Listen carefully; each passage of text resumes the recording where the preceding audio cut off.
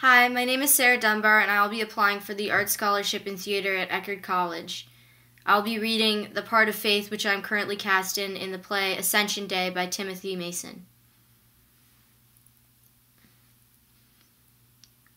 It just came to me how tired I am of all this. You were right. I don't belong here. I belong with you, and both of us belong somewhere else, a long way away from here. No, it's just death. It's not the religion so much.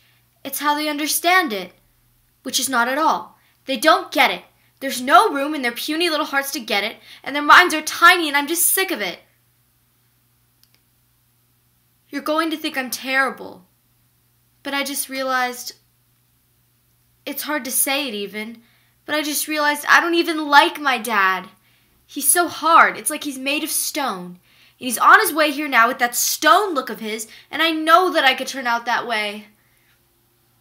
I could turn to stone if I don't get out now. Thank you.